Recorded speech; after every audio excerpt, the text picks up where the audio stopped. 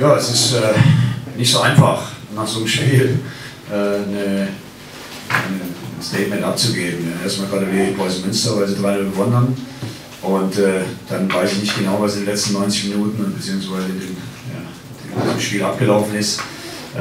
Wir haben eigentlich ein sehr, sehr gutes Spiel gemacht, aber gehen mit 0-3 vom Platz. Und das ist natürlich eine extrem bittere Pille. Das heißt, wir haben hinten nicht perfekt verteidigt, sonst hätten wir kein Gegentor bekommen. Ja, aber ich kann meiner Mannschaft eigentlich keinen Vorwurf machen, weil das, was wir nach vorne gespielt haben, war bis zum Torabschluss sehr, sehr gut.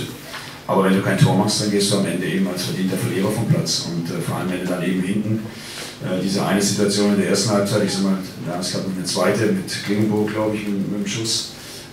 Und die hat Münster hervorragend ausgespielt, als Dadaschow dann zum Schuss kommt und er trifft halt im Moment genauso wie er will.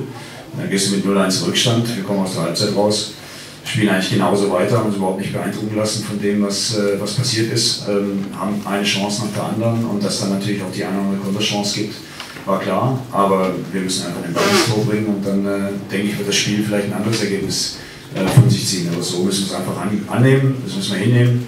Es war ein bitterer Abend für uns, weil, wie gesagt, wir waren sicherlich keine 3 Tore schlechter heute als der Gegner, aber wenn du eben 3 Gegentore kriegst und selber aus, ich weiß nicht wie viele Chancen wir hatten, kein Tor machst, dann musst du das annehmen und deswegen Glückwunsch nach Münster und wir werden das gut aufarbeiten und dann nächste Woche weitermachen. Danke. Ja, erstmal bin ich natürlich mit dem Ergebnis zufrieden, das muss ich ganz klar sagen. Also 3-0 gegen so einen starken Gegner zu gewinnen, das ist erstmal vom reinen Ergebnis her ist das sehr, sehr gut gewesen. Ja, ich glaube, wir haben in der Partie, glaube ich, viel zu viele Torchancen angeboten, die teilweise dann nicht unbedingt vorher rausgespielt worden sind von Wehen, sondern gleich, glaube ich, nach der Halbzeit über Jannik Borgmann, der da, glaube ich, einen Fehlpass dann spielt und ja, auf solche Fehler hat Wehen eigentlich komplett das ganze Spiel gewartet, versucht dann ein schnelles Umschaltspiel zu spielen und ja, muss ich schon sagen, also da hatten wir in der einen oder anderen Situation noch Glück. Max mal richtig gut gehalten heute, hat seine tolle Form weiter stabilisiert, hat uns da die 1-0-Führung dann gesichert. Ja, im weiteren Verlauf war es eigentlich auch so, dass viele lange Bälle immer nach vorne gespielt worden sind.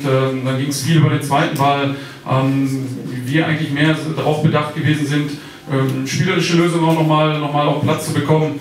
Das war bei der Qualität des Rasens, glaube ich, schon recht schwierig. Ja, aber das, was wir dann halt zum Tor hinspielen, wie wir das 1-0 ausspielen, das 2-0, wie wir dann einfach diese Situation nutzen, wie kühl wir dann vom Tor sind, ja, das war schon dann auch beeindruckend und ja, das 3-0 war dann der Deckel drauf, aber das war wirklich eine extrem intensive Partie.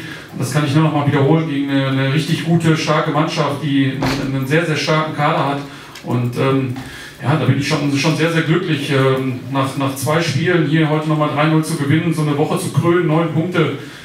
Chapeau vor den Jungs, das war toller Sport, tolle kämpferische Leistung und ja, Rasenqualität möchte ich gerne nochmal ansprechen. Also das geht normal nicht in der 3. Liga, dass man auf so einem Platz, der glaube ich gleich von vornherein schon tief war, obwohl es noch nicht mal geregnet hat, spielen muss. Da müssen wir uns was einfallen lassen, das fand ich schon grenzwertig und da hat man auch gesehen, wie die Spieler so die letzten 20, 25 Minuten schon richtig Probleme hatten, da weiter noch dagegen halten zu können, fußballerisch noch zu glänzen. Aber wie gesagt, unterm Strich bin ich sehr zufrieden. An Wehen Wiesbaden alles Gute Heimfahrt und ja, wir bereiten uns auf Unterhaching vor. Vielen Dank.